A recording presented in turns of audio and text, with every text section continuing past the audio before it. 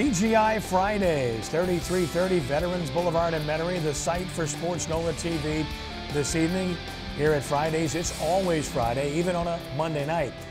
And a pleasant good evening to you. I'm Ken Trahan. So glad you could join us for the latest edition of Sports NOLA TV. And don't forget the telethon from the sea following our show here this evening. Well, it's been another great sports week in the New Orleans area, and here to break it all down, as always, our good and great friend Brian Alley Walsh from sportsNOLA.com, who spent the week chasing little balls down fairways and big balls down football gridirons. Hey, Brian, how are you? Ken, thank you, buddy. I want to wish the state of Louisiana a happy 200th birthday. Godspeed, 200 more. Let's go for a lot. Did you cover that original 200? I signed the original document.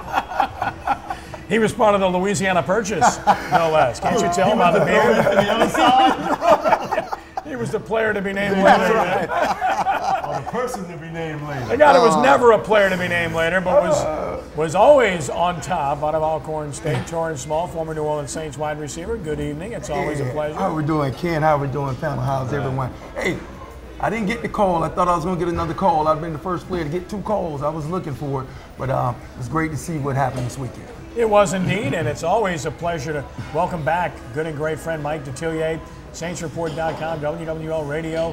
MikeDetillier.com does a tremendous job analyzing the NFL. Mike, it's good to have you with us again. My pleasure. I didn't get picked either, but I did a lot of picking. A lot of it was wrong, but I did a lot of picking. And we're going to get into the draft extensively, but Mike, it's truly amazing how much interest has been drawn to NFL draft days. You started doing your publication how long ago now? 27 years. And when you started doing that, the interest was decent. It was lukewarm, but now it's the second most single-covered event in pro sports behind the Super Bowl. Because basically, it's 52 weeks out the year. Yeah. Brian, you understand? Yeah. Yes. I mean, 365, everybody wants draft information. Already, I got people, give me the list for next year. Tell me who's going to be the top quarterbacks, receivers. So, I mean, it has started, and my evaluation has already started on those top players. So you can see where the interest is unbelievable. I also got to say, ESPN pushed this to another level when they started putting it on television. Yeah. No question. And NFL Network has followed suit. Right. And now the unbelievable coverage that it receives is really equivalent to the interest that people have in what has become an incredible event. 3 days now it spans, and of course we'll get into it in depth. We'll tell you all about the Saints draft, get Mike's analysis of those picks, also winners and losers and what he thought about what transpired this past weekend. Golf and more as we continue with Sports NOLA TV from TGI Fridays, 3330 Veterans Boulevard, corner of North Holland in Metairie on WHNO Channel 20.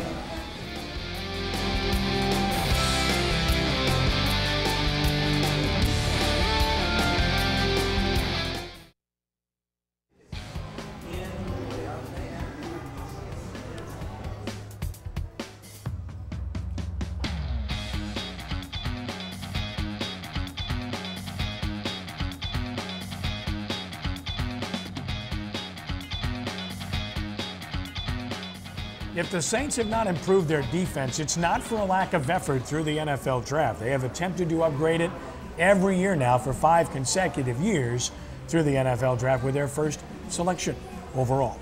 Ken Trahan, Sports NOLA TV from TGI Fridays. And it's a very good point because as we get into our segment about the draft, Mike, very quickly about those names we just saw, I would suggest that the jury's out on every one of those guys. Malcolm Jenkins is not what you hoped he would be at this stage. Patrick Robinson made progress last year, but you're not sure yet. Cameron Jordan, I like nice what I for saw first year. I think he'll be pretty good. Yes. I really do. But you go down that list, and Cedric Ellis, I thought he took a step back. Major disappointment.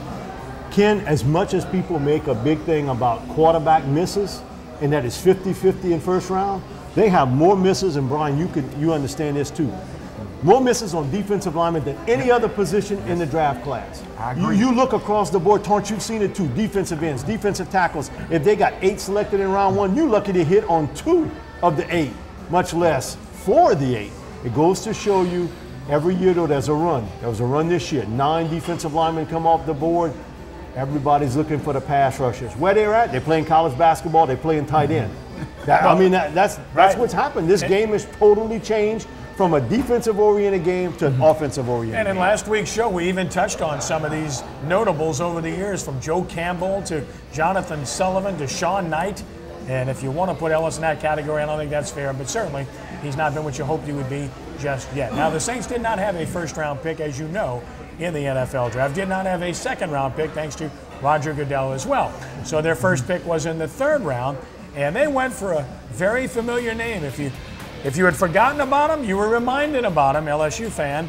Akeem Hicks, Regina, up in Canada, and an interesting player who drew some very nice comments from not only his coach, but from some others that were involved with him. Michael Brocker's raving about him in Pro Football Weekly. And Mike, obviously, we'll start with you because we want to get your take on this selection of Akeem Hicks. The Saints really liked it. Yeah, people have labeled him a small college player. He played at a small college. This was a guy, when he came out of junior college, he told us Friday night, I had every Pac-10 school offer me but SC. I selected LSU over Tennessee and Oregon. That tells me, man, when that's your selection, you're not a small college player. A big man who can run the field. He's just not a refined product yet. You can see he's going to need some work. Bill Johnson's going to have a big opportunity here to basically go after him and to develop him as a player, because you know what? They could really use a guy that can really push the inside pocket. Mike, I agree totally. And, you know, no one knows this better than you. People argue that he's a reach. There's a side of people that says that he's got a lot of upside, a lot of potential. My argument is that this is the third consecutive year that the Saints have tried to fill this position or one of the two interior defensive line positions on their team. 2 years ago, they moved up in the fourth round to take Al Woods from LSU, bust. Last year, they bring in two veteran free agents in Rodgers and Abreu Franklin. Neither one panned out. Rodgers is now with the Giants. Franklin's out on the street right now. And now they arguably make a reach here in the third round with another interior defensive lineman. You bring up a great point. It's one of these hit-miss positions in the draft. Yeah, a lot more misses, George. Yeah. And you can speak to that through playing the game. Yes. Was he a hit or a miss? He wasn't a defensive lineman. He was a hit for where He was a hit, all right. He got hit a lot is what happened. That's why he was a hit. He got hit, yeah. Might have got hit too much. What were we talking about? No. My thing with Torrance I'm is, sorry, T. if he was playing today in the way the world's played football, man, you wouldn't have no shoe money. It would be boot money, because you'd have to get that high shoe to put all that thing in. But you know what? Guys today, they get paid off potential. Nothing they did, no production at all. They haven't produced anything on the field. Most guys now get paid off potential, what we think they can do, what they might do. Well, those numbers are being reduced because of the rookie cap, okay? Yes, so they're kind of... You're right. Very much so. You make it up on production, Right. the way the new CBA is, you can't make it up on production. And with the rookie pool the way Which is it the is, right more way. people It drafting should for be. need rather than drafting top player on the board this year as well. At least that's the perception of many. Now, Nick Toon was the next selection for the Saints. He came in the fourth round. I like that. Here's a familiar name, and I thought that was a very good pick, Mike. That's a value pick, a big possession-type receiver, a guy that can post up downfield. And what I liked about him is, of those 171 catches he made, 103 of them were third down conversion, first down plays, or in the red zone. So that meant basically you're talking about 3/4 or almost 3/4 of your plays, you were moving the chains.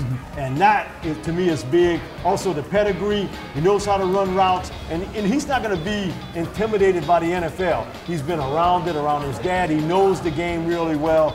And last year, really was the first time he really played with a quarterback. Russell Wilson came in there. Man, can you imagine North Carolina State telling him to get to step and he goes to Wisconsin? It wouldn't have been for two really freak plays.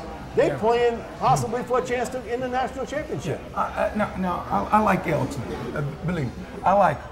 Is he the right for this team right now? I think he's a possession receiver. I think he's another Marcus Coaston. I think he's a Moore.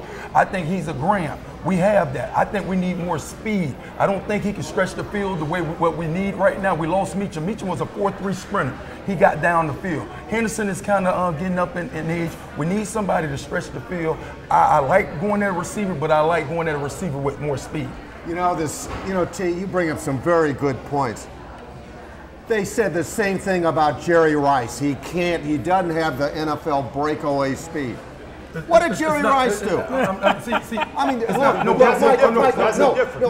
you can make a separation from your defender, right? Exactly. This guy doesn't show separation speed of separating from the defender, going down the field. He's a fourth-round pick, Torrance. You got to take what's available. He's a pretty doggone good pick in the fourth round. You're not going to find elite speed in the fourth round, typically speaking. This team doesn't really throw the ball deep down. No, they don't. That's not their game, and they got a quarterback that progressively is not throwing it further down the field every year.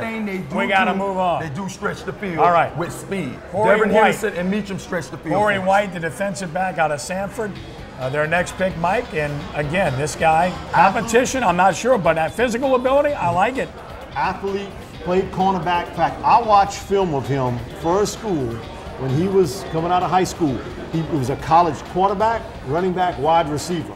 First thing I told him after he got picked is, one thing I do know, you can catch the ball. Yep. And some of these defensive backs on the Saints really got troubles with that. Very physical player. I had him ranked as a strong safety. Now, they're going to try him as a press cover cornerback. We'll see how that works out, but he's a good special teams performer. Well, they could use a safety as well. Andrew Tiller out of Syracuse. This was an obvious lead and tip from Doug Marrone, which can't be bad, right? Yeah, in fact, I listed him in my book as 338, and he said, man, Mike, man, you short me 10 pounds, man. I'm 328. You know, he was mad about that. This is a guy that has some weight issues. If he can keep his weight under control, big wide body, real good run blocker, improved as a pass blocker. But remember, why this team really took off was because they could run the ball effectively. The last two picks showed why they want to continue to do it. No question, because Marcel Jones is the final pick, the 7th-round draft pick. Jones out of Nebraska. And when you look at him, he's a huge guy. He's just not very strong, Mike. Well, he's got an 83.5-inch wingspan. Now, anybody who lifts weights knows one thing. To get that bar up that much with an 83.5-inch wingspan, man, you got some long arms. He's had a back issue. He's a right tackle, real sturdy guy as a run blocker. Again, needs some work on the pass protection part of the game. But I graded him out higher than Tiller. If he's healthy, he's a guy that I think eventually could be a starting right tackle for you. Brian, it looked like they picked the best players available. Yeah, you know, and a quick word about Tiller is that I remember Jim Fink saying that if you've got weight issues, that's one thing it's hard to get rid of, okay, when you enter the NFL. And then secondly, yeah, all these guys, the late ones, Mike, T, these guys are need picks, guys that you hope will pan out. Yeah. They're going to have a hard time making this roster. No, you know why they got picked? Number 9. You want to protect him at all costs. He isn't getting any younger. And secondly, you're going to have to run the ball more. They might have been there to please Sean Payton. Those guys. There you go. We have to take a break. We'll get Torrance's take when we resume in just a moment. Plus, we'll take a look at LSU players picked, top 10 players in the draft pick, and much more as Sports NOLA TV continues from TGI Fridays in Metairie.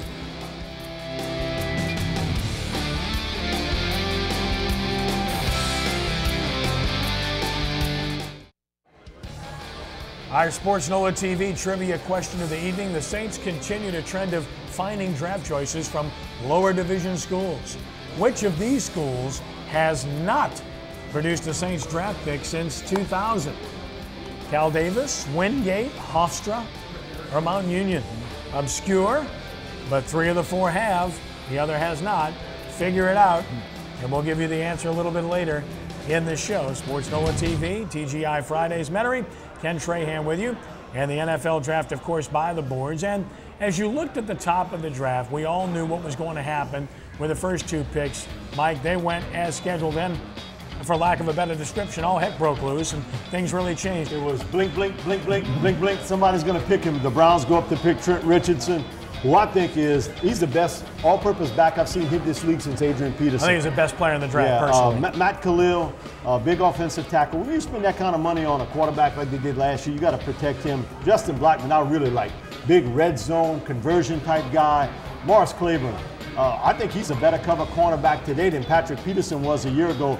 The guy I really like, Mark Barron. I hate to see him go to Tampa. We got to play this sucker twice a year. I think he is an Ed Reed type guy at the safety spot. Biggest reach in the draft, Ryan Tannehill in round 1. He's a guy 2 years away from playing, but the Dolphins are in desperate need of a quarterback. Luke Kuechly, really good inside linebacker, tackling machine, over 500 tackles in 3 seasons, going to the Panthers. And Stephon Gilmore, good-looking cover cornerback, nice kid, gives up way too many plays in the 3rd and 4th quarter. I think that's a bit of a stretch with the 10th overall pick. Andrew Luck, the top overall pick. Here he is. Best no quarterback, surprise. Best quarterback I've graded in 27 years. Outdoes Peyton Manning, Troy Aikman. And if you can protect him and put a little talent around him, man, you win at Stanford. Just think about that. Kobe Fleener was the only skilled player drafted off that team, and look what he's done the last 2 years. I guarantee you, RG3 had more talent around him on that offensive team than what Luck did. And speaking of RG3, born in New Orleans. He's the 7th best quarterback I've ever graded in 27 years. So while Luck finishes 1, he finishes 7th. Different style quarterback, but both can throw accurately from the pocket. And if you pressure him, he's going to take off and run, and he's got world-class speed. Something to be said about that hug. I think we call it a Judas kiss. I don't know whether Way Goodell's dealing with players. If you do something wrong, I'm going to fine you. That's exactly what he's telling you. And then, of course, there's Morris Claiborne of LSU. And Mo Claiborne is, well, he's just a player. He's really good. And I thought that was a big surprise if Dallas stepped up to get him. Yeah, that really shocked me. I hadn't heard that, but I know the family likes it other than the mother, because she's a closet Saints fan. She don't want to admit it in Shreveport, but she's a big Saints fan. But you know, she got a twirl allegiance. You can just see his ball skills, his ability to find the football quickly in flight. And he plays the ball, Torrance, almost like a receiver would does. Yes. And I mean, you can't teach that. This guy was a former cornerback, wide receiver, 3 years at cornerback, those reverse skills, and just that ability to do something after he makes the interception. The guy has great ball skills, you know, great ball awareness. One thing that he does, if that ball is anywhere close, he's playing the ball and not the receiver. And that's what makes him special. I hear questions about his tackling, and yet I've watched him play on a regular basis. All weekend long I heard that from national analysts, and I'm like, we watched him play every game. How can you make that assessment when LSU's on TV every week? Exactly. And they got guys on ESPN. I was scratching my head. What are they talking about? This guy, will they try him to return in the big leagues? If I would, it would be on a kickoff. Yeah. Now, he can't return punts like Patrick. I mean, Patrick was a guy, for a big man, I've never seen anybody that big that could return punts like what he can. Yeah. He tied Devin Hester's record in his rookie season. It's unbelievable, but I'd give him a shot as a kickoff guy. Brian, any surprises to you in that top 10? Anything that really caught your eye? Well, the Tannehill, but I think we were all kind of prepared that Miami would step up and take him. No, not really. I will say this. I thought it was really a bold move for Dallas to step up and take Claiborne and go from 14 to 6, correct? What about the Vikings versus the Browns and what they did? Well, you know what? Cleveland gave up 3 third-round picks to move into that spot, and the people are saying that they weren't going to go that route anyway. So, you know, I thought, well, if I'm Tampa, today I'm saying I never had interest in Richardson. Right. Y'all gave up exactly what they say. Even if I did have interest, I wasn't going to tell you. Make them go through it. And maybe Tampa didn't want Morris Claiborne. Based on what we saw. I mean, that's a possibility. I can't believe that, though. I really can't. I don't believe that either. Because you think who they have to face in this. Was the defensive back coach on that team. You have to look at the division. Yeah, absolutely. He was going to be perfect for Tampa in this division.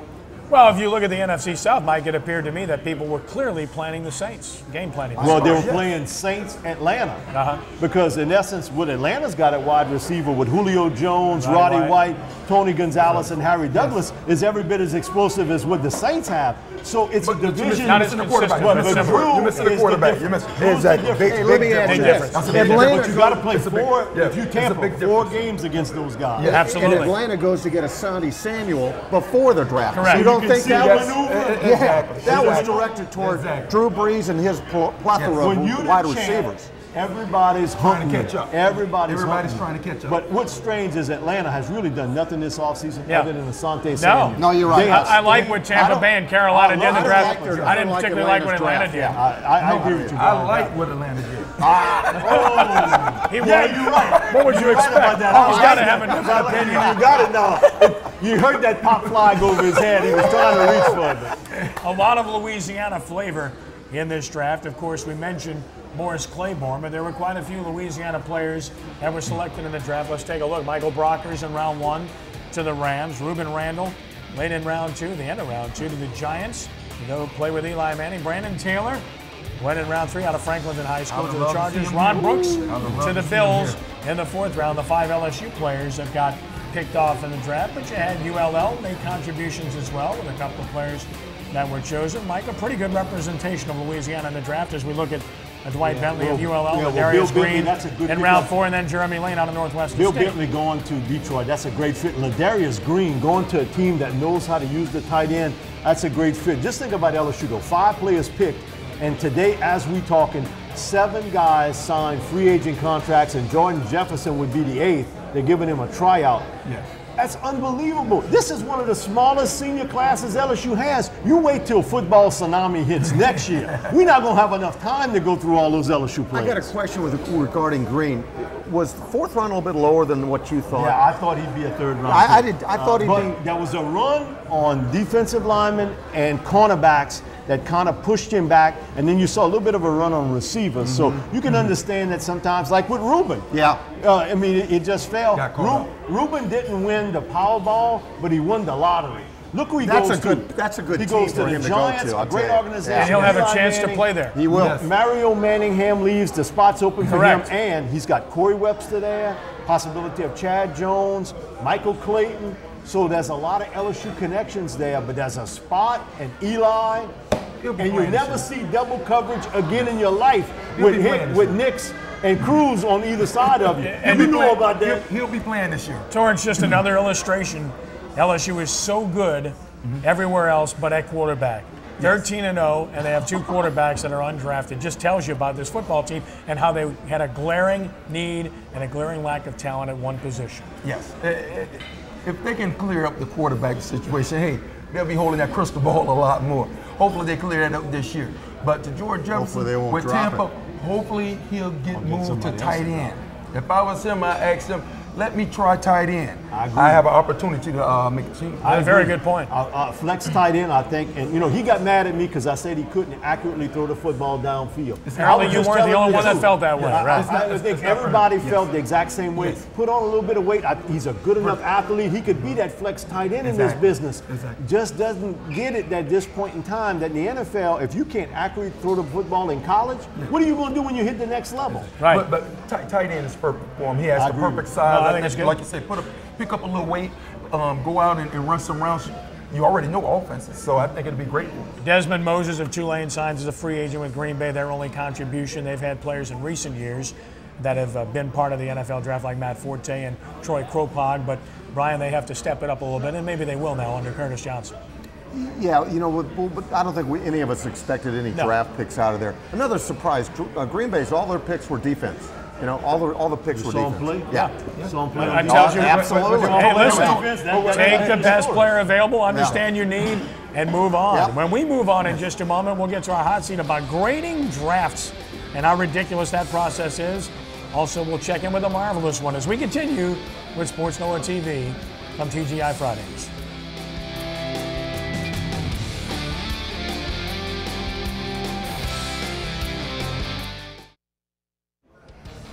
Our sportsNOLAtv trivia question this evening. The Saints continued a trend of finding draft choices from lower division schools. Which of these schools has not produced a Saints draft pick since 2000? Answer is Mount Union. Well, you see the UC Davis players. Remember the training camp phenom, Onome Ojo, JT O'Sullivan, the quarterback, David Jones out of Wingate. Of course, Marcus Colston. Mount Union has not produced one. But stay tuned. Maybe they will in years to come. Stay tuned next year. Ken Trahan, sportsNOLAtv from TGI Fridays in Metairie. It is time now for our hot seat segment where we put Brian Alley Walsh on the hot seat with a topic of great interest, and that topic is grading NFL drafts. Everyone demands it. Everyone wants an opinion, whether you have one or not. For the life of me, I have no idea why, since there's no way you're going to know for quite some time. But that said, that's our hot seat question. Should you grade NFL drafts? Why or why not? Brian, the floor is yours. Thank you, Mr. Trahan.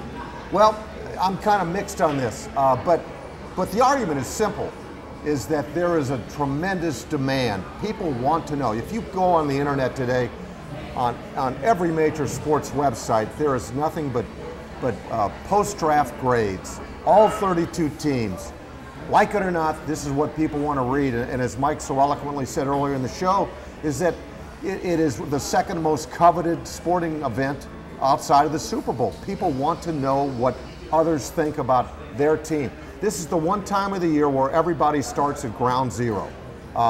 Everybody has a chance to get better, and they do it through the draft. So whether you like it or not, it's not going to go away, and people want it. You can't play both sides of the issue. You can't say it's not important and say the draft's overhyped. And listen, to a certain degree, I agree with that. The draft is overhyped, but you can't say that and then say the importance of it is if you don't draft well, you don't win. So you got to look at it this way. You're trying to take money out of my pocket about these grades. So I'm going to disagree with you on that. I don't like to do it, but that's what everybody wants, so you got to feed the public what they're looking at this point. Feed the monster. Yeah, but they're grading on potential. That's all it is, because we don't know. Again, you won't know until a couple of years of what these guys can do and what they can't do. Some you'll know a lot early, but it's all of potential. Not only that, you got to look at, when you're talking about grading some people on the draft, what about the previous draft? Some picks that you gave up that you're not allowed to get a pick this year. That should count. Does that count? Yes. That should count towards Ingram counts toward this draft exactly. class. Greg Romeus had a redshirt season. Basically, you didn't know he was an incomplete, so you got to put him toward this draft. Johnny Patrick? Johnny Patrick. Nate Johnny Bussey. saw a little bit of play. Same thing. You know, look at the high school recruiting, the college signing. It's the same thing. Exactly. Yes. Colleges are rated on their recruiting immediately. Yes. Immediately. So Even look, before. in this region particularly, the college signing date and National Football League draft are two of the most important times of the year in the off season. Well, we owe it all to technology. Everybody wants to know. Everybody can keep up with sports at all times with the new smartphones and the new iPads and all these other gadgets that they have. And everybody want to know.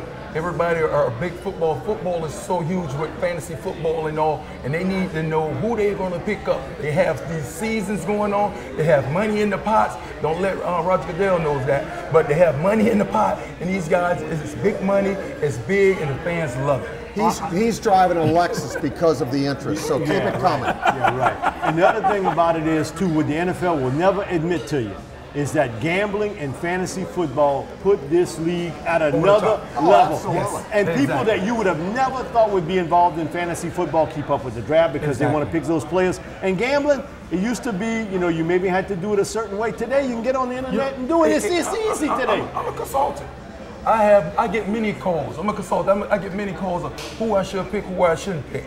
Am I right all the time? No, people do go down. People do get hurt. But hey, that's part of the game. That's what makes the NFL right now the #1 sports in the USA. A piece of advice for everybody. Read the internet, read Mike, read our new consultant here. I didn't know that. And then do this.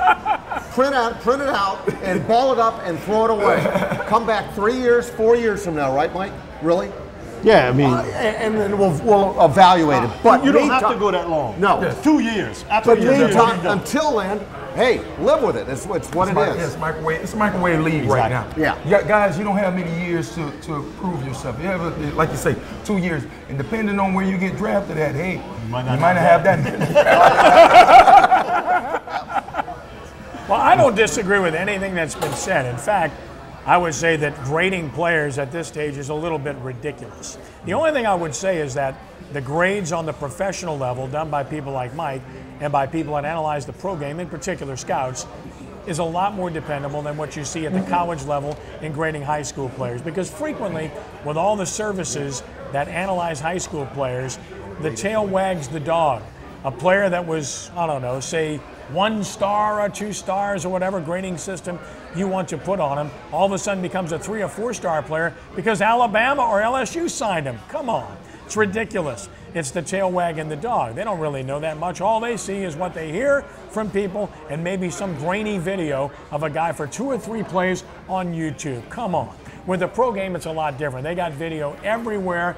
They've done every ounce of evaluating imaginable. So the guys at the NFL level have a better grasp of this. And yet, for all of that technology, for all of what they're able to do, they miss very frequently. We detailed some of the Saints guys that were misses over a period of time, including the current regime, which has done a very good job And there's no doubt that they will continue to miss at times. You just hope that they hit more times than others. Grading players, I think it's ridiculous. I think it's hilarious, at least at this stage. But as has been brought out, it is an essential element of doing what we all do for a living. Mike, with doing what he does, obviously on a regular basis, and ourselves as being members of the media, people want our opinions so that they can point out to us how stupid we were about a year or two from now. Somehow they never remember when we were right. Smart. Exactly. Smart, and you get killed, but they never give you credit, do they? No.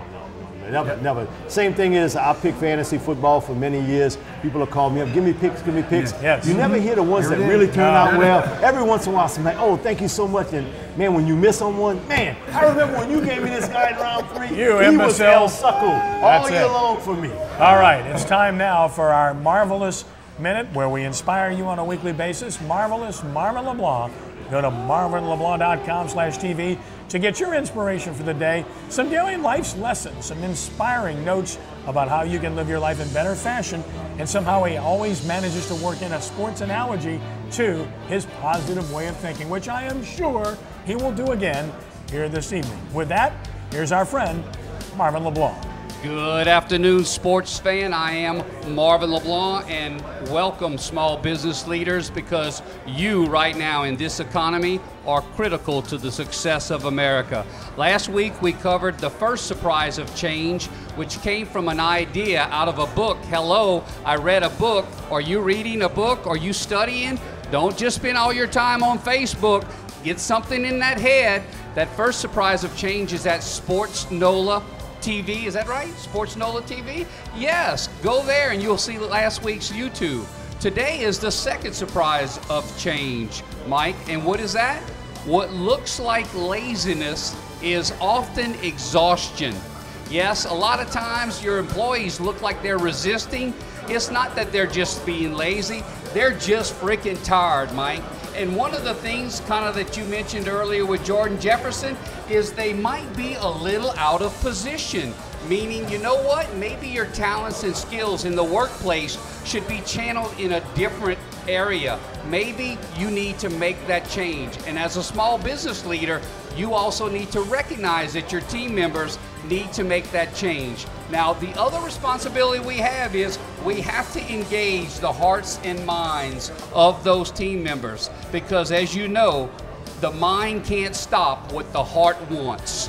That's a very important quote. The mind cannot stop what the heart wants. And if you need more talk about performance, it's time to go and get either a CD called Come Hell or High Sales for those individuals that need to perform, and then for the adversity book, which went #1 Amazon, Come Hell or High Water, Life Lessons from Hurricane Katrina. Back to you, Ken. What a job, Marvin. Outstanding. That's Marvelous Marvin LeBlanc. He's marvelous. You can tell this dude's from the He's bottom. good. He got some Bayou water rolling through them veins, I guarantee you. We will try to be marvelous in the same vein as Marvin when we continue in just a moment to take a look at the Hornets, college baseball, and much more as Sports NOLA TV continues from TGI Fridays in Metairie.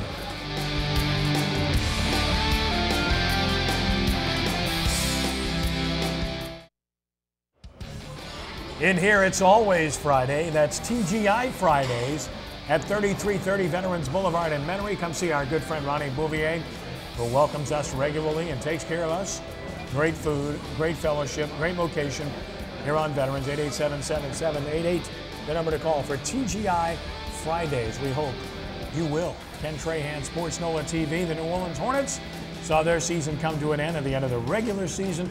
Played well down the stretch and maybe cost themselves a higher pick in the process, and they lose a coin flip with Cleveland for that third spot overall in terms of balls in the hoppers. So unfortunately, they'll have one less than the Cavs will have. So let's take a look at the Hornets' final results of the year. They beat Golden State on the road 83-81. That hurt them in terms of a pick. Then they went on the road and lost at Houston to close the year 84-77. Scores that you might expect from the Hornets this year.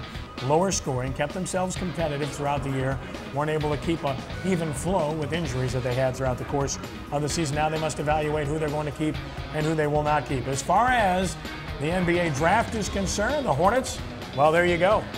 Right behind Cleveland. The combinations, they got one less ball in the hopper than the Cavaliers. and just ahead of Sacramento. So the 4th overall opportunity to get that 1st overall pick. Keep in mind they get a lottery pick from the Minnesota Timberwolves as well. So a couple of lottery picks which will give them a chance to get better instantly as they move forward. Now the major decisions to be made about player personnel and who's going to return next year. Clearly they have some guys that will be back, some others in a gray area, some that absolutely will not be back next year. And the Hornets, of course, have those decisions to make. And obviously they have new ownership, and hopefully they'll have more money to spend as a result of clearing some cap space and with an aggressive new owner who clearly wants to win. Speaking of winning, the Zurich Classic, well, that was a winner in New Orleans. Great attendance, beautiful weather, and a heck of a tournament with a good field and quite a finish. It came down to the very end, and it was down to 2 men. Ernie Els, the World Golf Hall of Famer, 18-time PGA Tour winner, but a guy trying to get back in the PGA Championship and the Masters, comes up short on 18 with that putt in regulation. Jason Duffner for the win, and he slides it to the high side.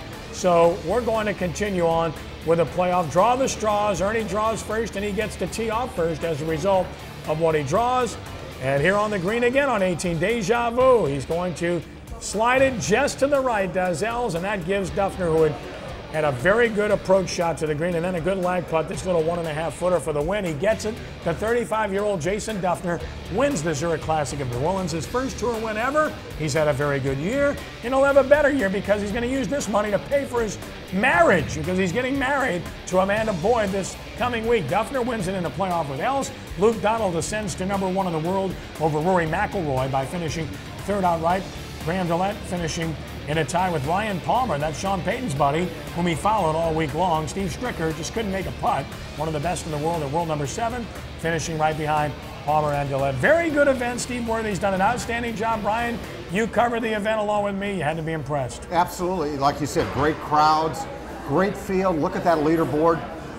Luke Donald moved into the #1 world ranking with that 3rd place finish. So, you know what, with Steve Worthy on board, Kenny, this field is only going to get better and better. Quite a weekend, Mike. NFL Draft, Zurich Classic, State Softball Championships, Jazz Fest, my goodness. Listen, you couldn't be in a better spot. It's like Marv Levy would always say, where else would you want to be is right here, right now. Unbelievable weekend, Torrance. It's a shame they run into each other with these events. Oh, yeah, but it's great for the city. We've been taking a black eye lately. And to have this right now, this weekend, I think it was great for the city. It was a great opportunity for us to rebound.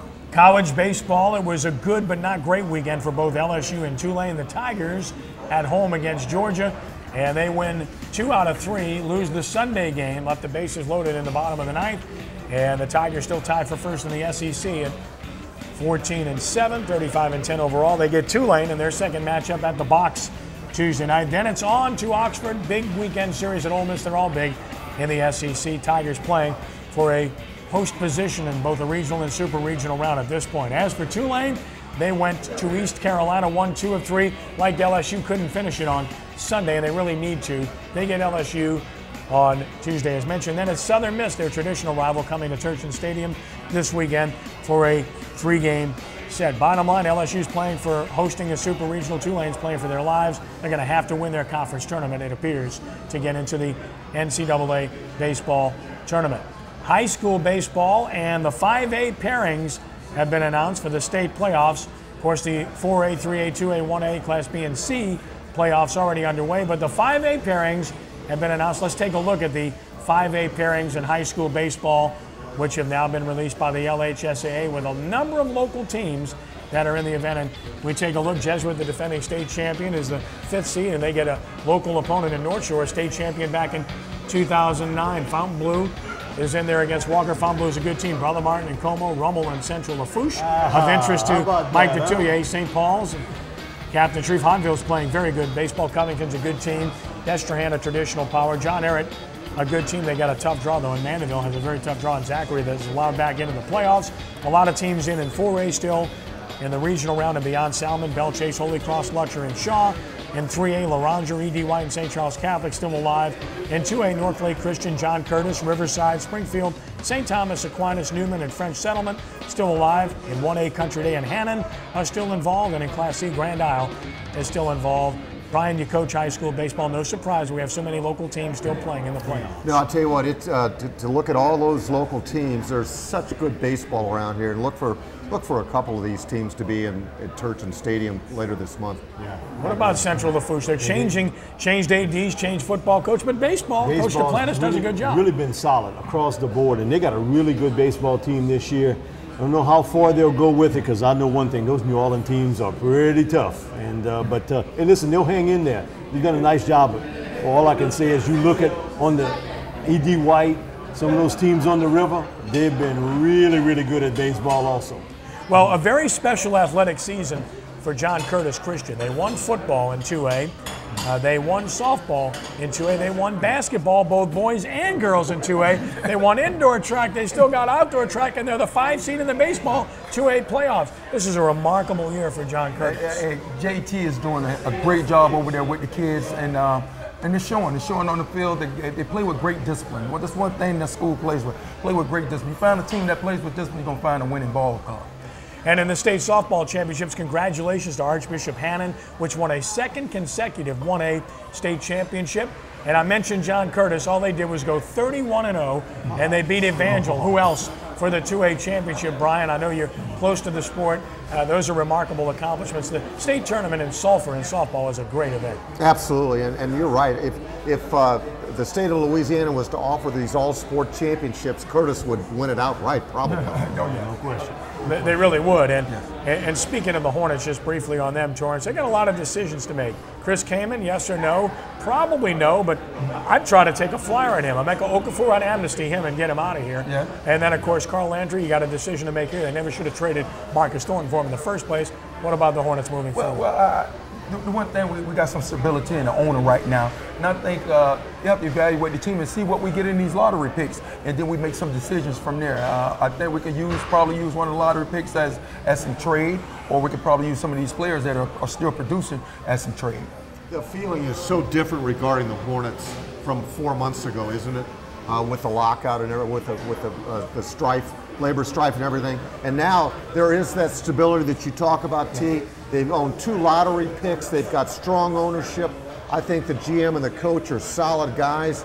I mean, I think there's a lot of upside to this offseason and next NBA season. I'd use that earliest lottery pick on the best player I can get, especially a big man if I can get my hands on. Absolutely. But on that second pick, if I could get me a proven veteran player, a guy that can come in here, score points for me, play good defense, I would maybe try to maneuver around there. One thing with Dale, he's done a nice job kind of mixing and matching this roster. Now he's got some money that he can maybe use to get in better players. I think they're on the upside. Well, this team cannot score. They need Gordon healthy, and they need to keep him, and they need somebody else that can score the basketball. They simply can't score. They defend well, rebound well, but they've got to be able to score. You're not going anywhere in the NBA if you cannot score. So that should be Exhibit A in terms of anything they do beyond that first pick, which I agree with Mike, is to go after the best player available at that point, regardless of what position he plays, although you clearly need a big man with Okafor's uncertain status, and ditto for Chris Kamen. We'll take a timeout. Another segment still to come from TGI Fridays on sportsNOLAtv. Glad you've joined us here on WHNO Channel 20.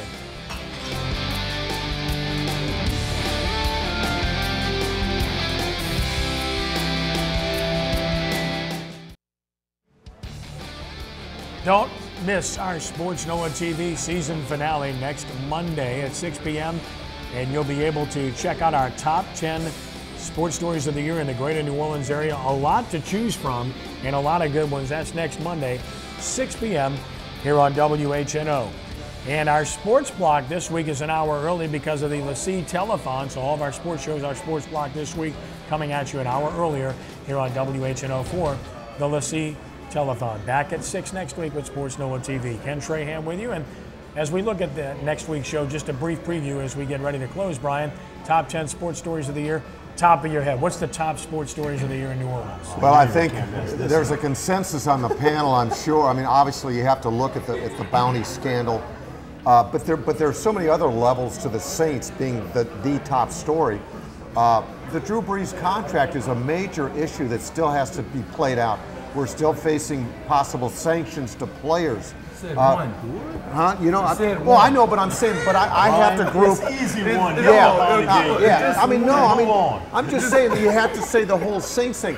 How about LSU and its bid for a national championship? Just one. The unbeaten regular season. Just one. Ben Franklin missing the playoffs. Give me that kid. One. I'll give you one for next year. Ramifications of Bounty Gate. Oh, absolutely. I'll guarantee you that will be #1 next year because this team will be covered like no other team has been covered locally and nationally because of what happened. In case you didn't notice, I was just eavesdropping on what you were saying. That's right. Come on, Brian. Get to the point. Get to the point. Sean Payton. But my thing was the LSU. I was expecting a big game, you know, and for them to go out and come unprepared, I was very disappointed in the team, very disappointed in Les Miles, and I hope they can do better next year. It was a big story because it was a national championship game and you had LSU playing in it. They had an incredible season, and it will always be tarnished by that performance, even though they had a phenomenal season, and it was still phenomenal.